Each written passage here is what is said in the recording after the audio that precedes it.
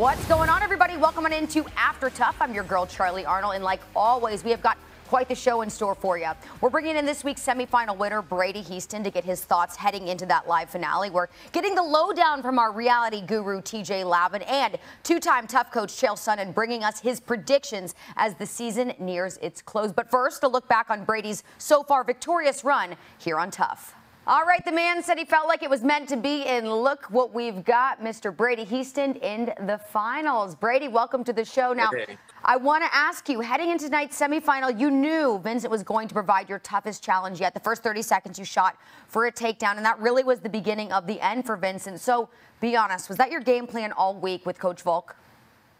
Yeah, so I actually worked a game, but yeah, you know. Do you see this face? I'm sorry.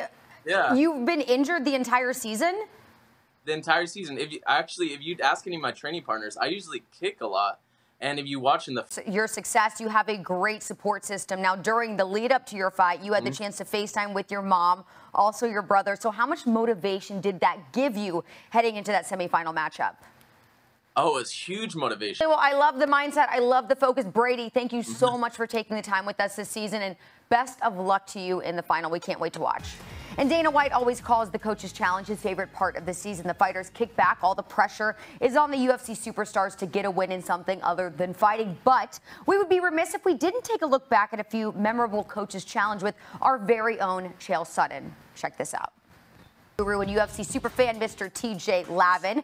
Okay, TJ, you know we have to start with the snakes. My God. Okay, so last week apparently you said they didn't bother you. I was not here to vouch for that, but that's what I hear. So have you ever had a snake like that wrapped around you like Volkanovski did?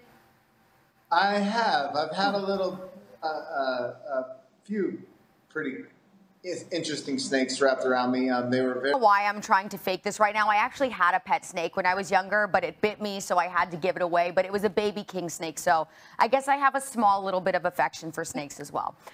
Okay, let's move on. What's up? There you go. Yeah, there you go. Okay, Team Volk brought in UFC's Donald Cerrone to help his team train for the day. What can bringing in a legend like Cerrone do for these young fighters as they're really trying to start a career of their own? I mean, living the dream. Now, as with every season of The Ultimate Fighter, there was a friendly competition between the head coaches of each team. This is the second week where the winning team got a reward. So as someone who has lived in the reality world, how well does incentivizing competitors actually work? It's the only way. Really like Ricky. But look, I also really like Brady. He's a great guy. He's come on After TUF twice at this point. So who would you like to see win in the finals, and who do you think actually will win?